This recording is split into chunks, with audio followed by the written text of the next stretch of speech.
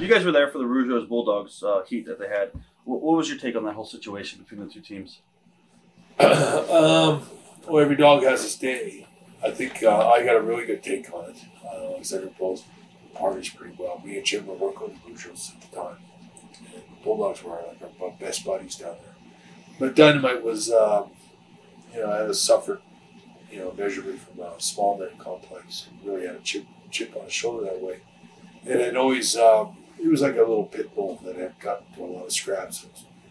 That old saying, "What every dog has his day," is a true saying. And, what happened was Curt Hennig had been ribbing the Rougeaus. And Rougeaus didn't know who it was. They assumed it was Curt, but Curt was so clever in how he hid it from the Rougeaus that they didn't know who it was.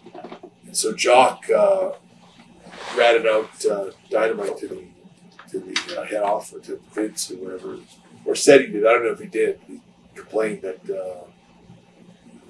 Dynamite had screwed with his stuff. Right.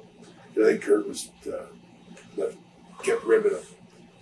And so Curt, I don't think he meant it. I don't think anyone had any real, no one ever saw that it was going to get into this big of a deal. But Curt came in and said, he's in there saying, the Rougeaus are saying it was you. Dynamite, told Dynamite this. So Dynamite gets all, he was like, I think, looking for a reason to finally have his chance to snatch Jacques, who had a lot of friction sometimes with guys like Dynamite and stuff. He was a little too much of, I don't even know how to say it. Jacques sometimes wore out guys like Dynamite. It was the clash of personalities. Mm-hmm. So Dynamite walked in on Jacques and slapped him with an open hand slap while he was playing cards. Just slapped him and knocked him off his chair. Basically, he almost knocked him off. But an open hand slap from behind was pretty stiff. And Jacques, I don't think he ever thought of himself as a real tough guy. Got up and said, "What's your problem?" And they kind of had words. Right. Dynamite, I think Jacques threw a couple punches at Dynamite. Dynamite took him down and choked him out in the dressing room. Embarrassed him a couple of times. I think the last time he front face locked him and took him down. While he was choking him out, he taunted Ray and said, "Come on, Ray, whatever you want, join in. You can come in, join in anytime you want."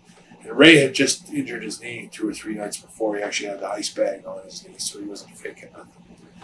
He was still working with me and Jim every night. But Ray, who was a pretty tough guy, was a Bulldogs boxing champion in Montreal and stuff, was easy to underestimate because Jacques was easygoing, but Ray was actually pretty solid, pretty tough, and might have given Dynamite a pretty good run for his money. And Dynamite kept taunting him that night. And what happened after that was that every night, Ray standing over Dynamite, who had Jacques in a front face lock, and Ray saying, "Just let him up."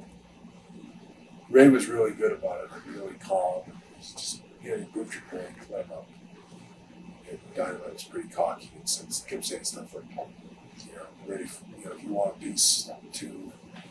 The thing was that every night after that, for the next week, Dynamite kept walking in the dressing room. And most people forget those things happen in wrestling, right. Little problems.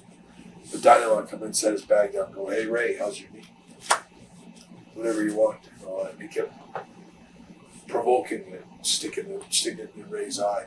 And I could tell, and Jim will remember, that every night we worked with the Rougeaus, they were getting more tense, that there was that relaxed working atmosphere between them. They were getting more, and it wasn't us, it was the Bulldogs were just really they were just thinking about We didn't realize that they were in the other locker room. And so it just got so tense. I remember telling Dynamite, I said, "You better watch your back. These guys are pissed off. And they're really, never Dynamite going, let him try. Let him try." He wished he was willing it, provoking it every time he saw them. And when the actual fight happened, Dynamite was, me and Jim were in, we weren't at the TV tapings that day, which is an odd thing where they flew us to somewhere out to California and worked with the Bolsheviks in a dark spot show or whatever. Right.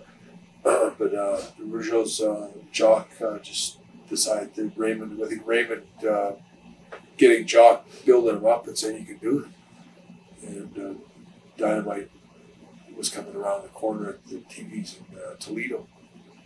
And Jacques just sucker punched him when he came around the corner. Just knocked all his teeth out.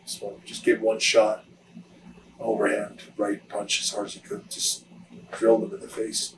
Knocked all his teeth out. And Dynamite never went down.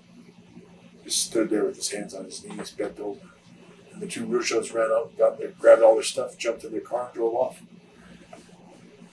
And then I think the thing that kind of killed the heart or killed the spirit of Dynamite was that after the show they didn't see the Rougeaus, and they had to go on a tour of Europe. It was a tour of France.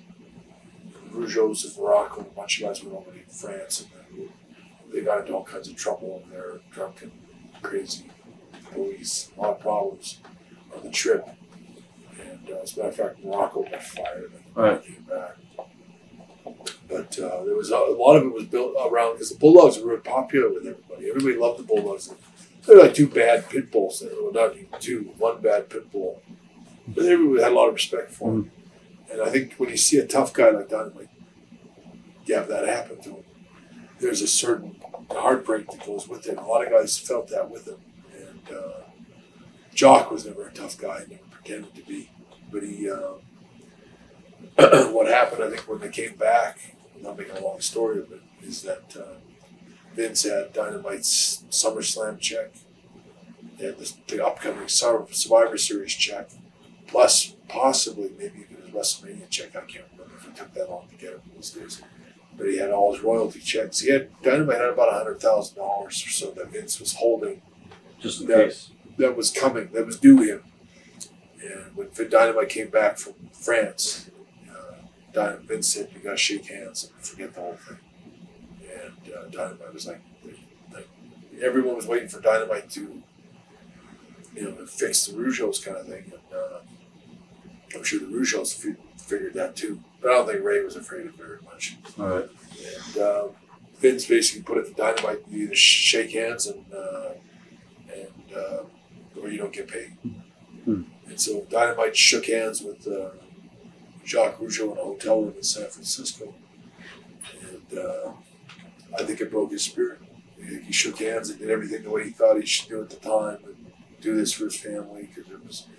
And he got the money and he went home and became a bitter alcoholic that just went downhill from there. I just ate him up as time went on. Just ate him up. And the old saying about every dog has his days. That was his day.